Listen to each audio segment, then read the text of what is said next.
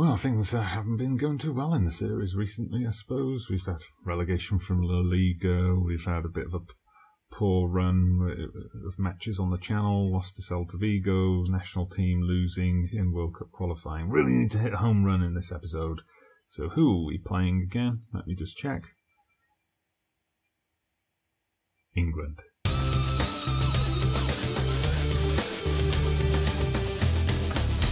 Hello there everybody, welcome back to the channel. Dodgy Gamer here with episode 58, isn't it? Of Andorra, the double challenge, in which I take charge of the club, FC Andorra, and the country of Andorra, and try to lead them both along the road to glory. So the conclusion of our World Cup qualifying campaign, you can see we're still hanging on to 4th place. Bit of a gap's opened up between us and Greece since the last time we saw you. You see we haven't actually added to our points total at all in that time. I'll take you through the results and show you why we possibly will not still be in 4th by the end of today. So last time out, defeat to Greece, and then off camera a win over San Marino. We then played Bulgaria at home. I had hopes for this match because of course we'd beaten them in Sofia at the start of the qualifying campaign, but no, not this day. They came to Andorra a much better team, a much more organised team, looking for revenge, and boy, they got it. 4-1 defeat. Very disappointing. We then played Ukraine. Again, it was a home game. Again, it was a pretty poor defeat. 6-1, after we only lost 4-1 in Kiev. 6-1, we just didn't show up. Terrible result. And then away to Greece, bit of a better performance. I mean, again, we didn't really stand any chance of winning, especially as Antonio Gonzalez decided to get himself sent off. But yeah, we were 2-0 down and we struggled to keep the score low. So yeah, we're unlikely to hold on to our spot because we're only 2 points ahead of Bulgaria, who play San Marino today.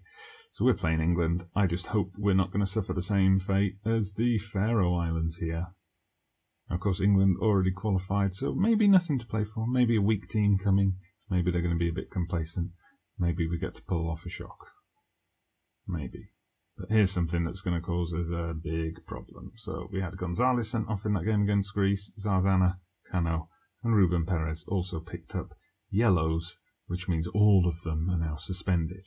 So we're going to have to play around with a bit of a different formation. No right backs, but at least the centre back can kind of play there. No Zarzana, top scorer. Perez is, you just give the ball to Perez and hope we can do something with it, I guess. So looking at the England team, we've got some familiar faces, we've got some new gens as well. So it's still got Pickford in goal, Stones and Gomez in the centre of defence. We've got new gen fullbacks. George Armstrong, let's have a look at him. Where's he playing his football? West Ham. Alright, he's a West Ham player, having come through at Blackburn. And Harwood is a Man City boy, a golden boy. Interestingly came through at Reims in France before transferring to Man City for £67 million. It's worth more than my FC Andorra team put together. We've got Sancho and Sterling out wide, Foden, Dele Alli and Harry Kane up against Jovera and Sabino. This is going to be painful. But this is the best one. England have a regen called Kieran Blizzard.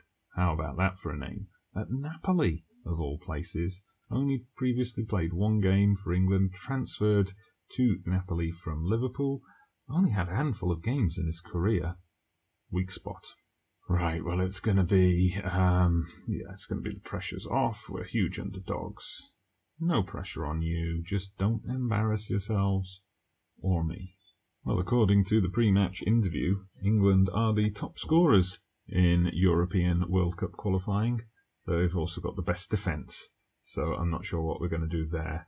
But also a landmark for Andorra today. Perez, Jose Francisco Perez, picks up his 50th cap, so it's a big milestone for him. Oh, and Perez nearly celebrated that with an early goal, getting on the end of that cross.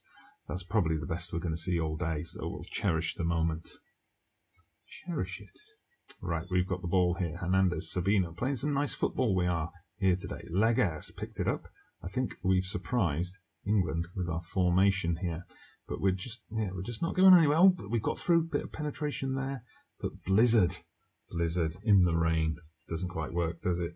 Sancho now just cuts through our defence like they're not there. To be fair, they're not really.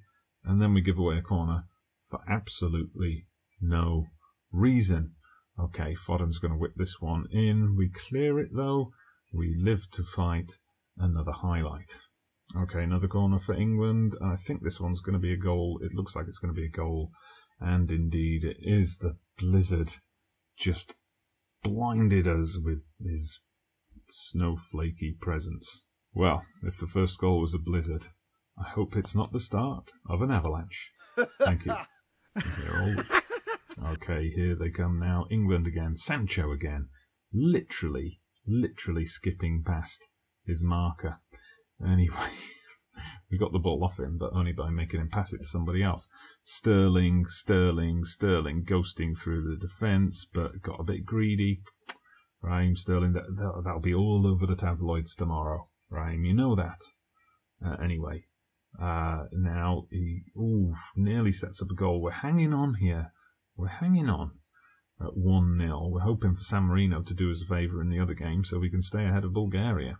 Okay, chance before half-time here. Can we do something? Oh, we clipped the top of the bar. Nearly went in, 1 apiece. Wow. Well, Bulgaria are 8-0 up against San Marino. I don't see San Marino getting back into that one.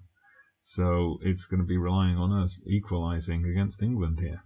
I've told them, I'm pleased. You're doing all right, boys. Now, the problem we got here is a couple of players like Hernandez and Perez, obviously grinding week in, week out for FC Andorra.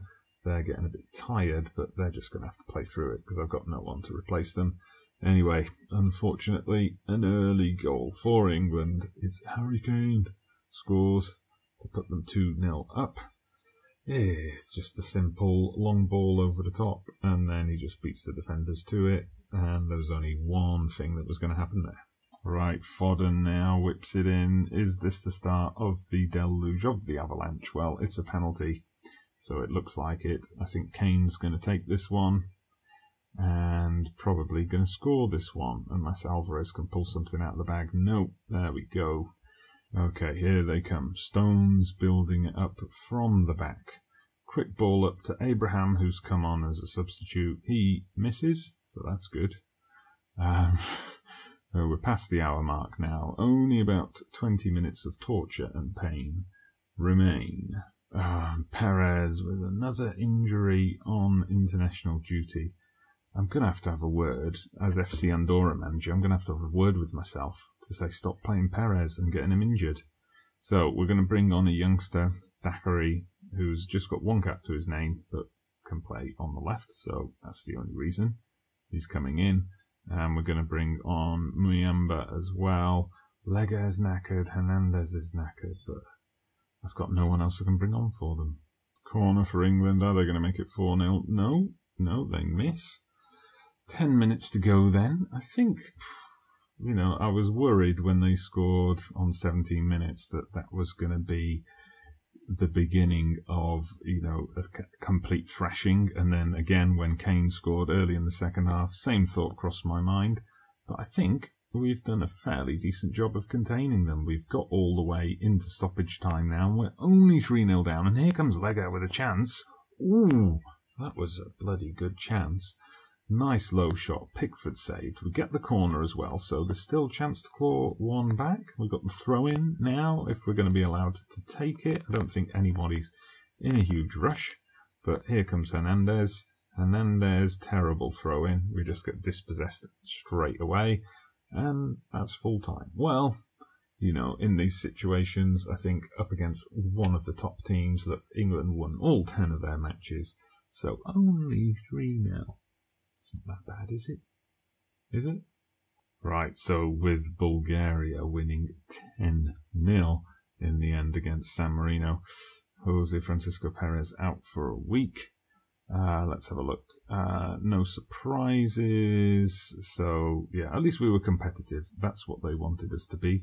The old Andorran FA. So, yeah, if we have a look, there we go. Group 2. So, unfortunately, we end up 5th. I was hoping for 4th, so, we could get a better seeding next time out. But on this case, it wasn't to be. San Marino. Look at that. They finished with a goal difference of minus 106 over 10 matches.